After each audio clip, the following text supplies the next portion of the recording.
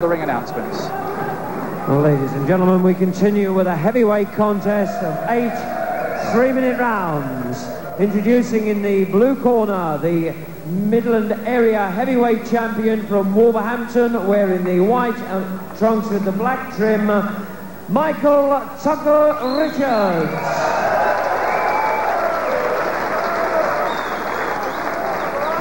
And in the red corner, wearing the blue trunks from Walworth, the #1 contender for the British heavyweight title, undefeated in 14 contests, 12 inside the distance, Henry Akinwande.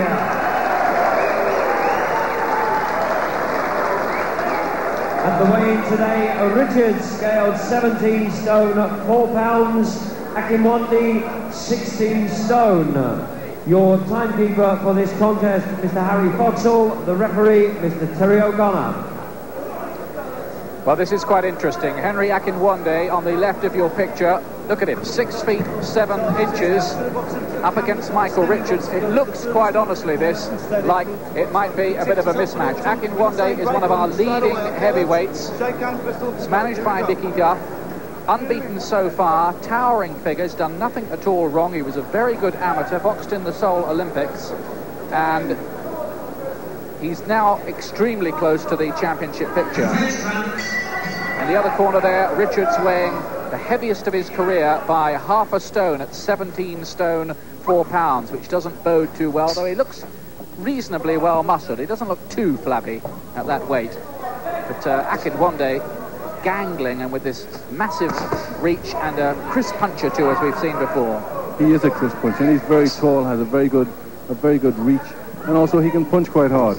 But he's got to be careful. Richards is a big guy. He doesn't look out of shape. He looks in good condition, and obviously he's a heavyweight, and with a heavyweight anything can happen.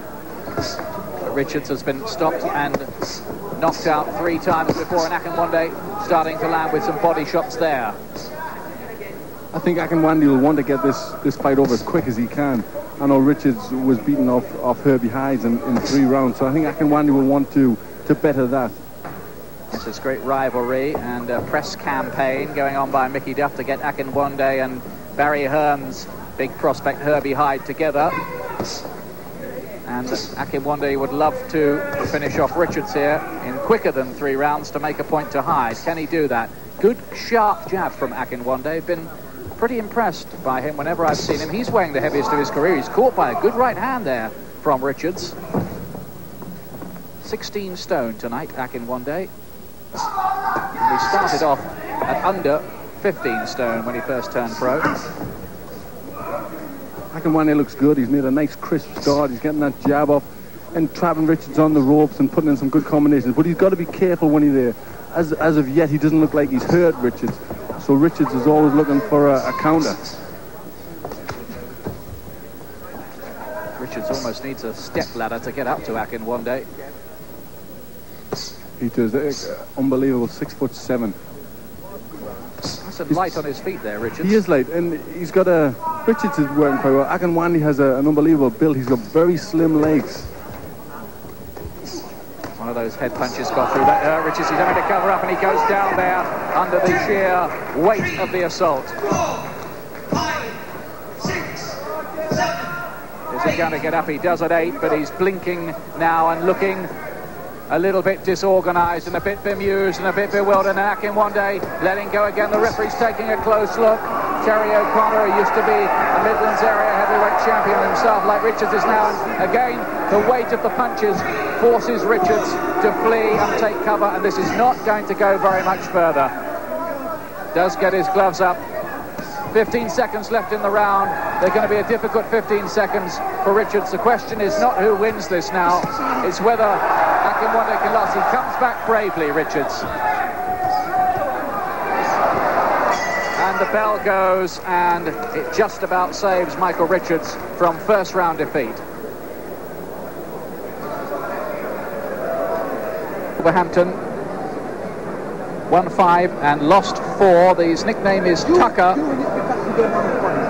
He can kick quite hard with the right hand. Here's the first knockdown, Glenn.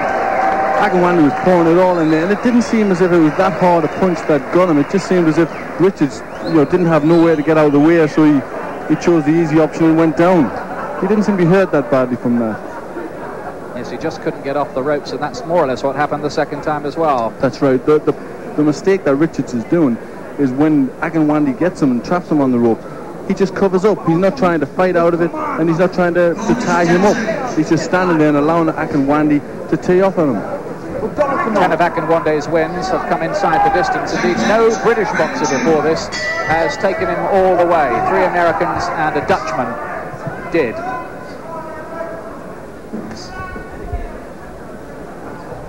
They say about Richards, by the way, that he did once have Lennox Lewis down in sparring, but he's going to be down himself again here now, and I don't think he wants to know much more about this, and Terry O'Connor may well call a halt at this point.